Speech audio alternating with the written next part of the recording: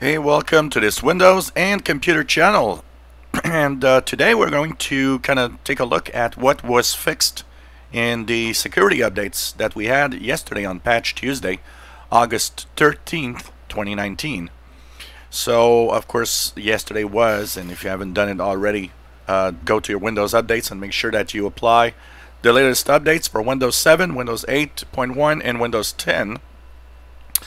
So if we look at the different versions of Windows, well, Windows 7 was had 39 vulnerabilities, 11 are rated critical, and 28 rated important. Remember that critical means that bad guys probably know about it, or if they don't, they will soon know about it, and it's easy to exploit and to take control of your PC. Important, not as bad, but still better to fix than to be sorry.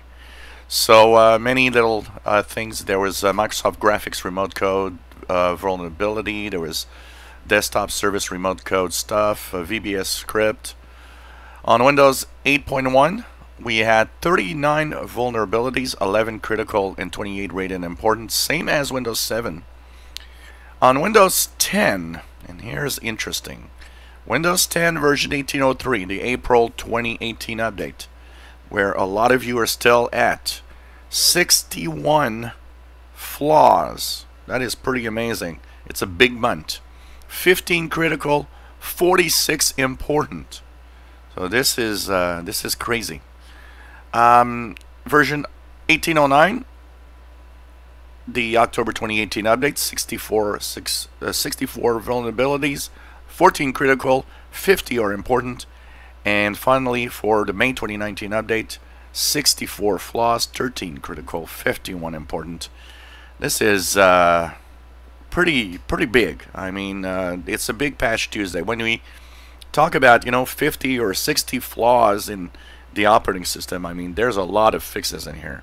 So it's very important to apply what was in there, because lots of bug fixes in there. We don't even count the fact that Internet Explorer had 4 vulnerabilities, 2 critical, 2 important.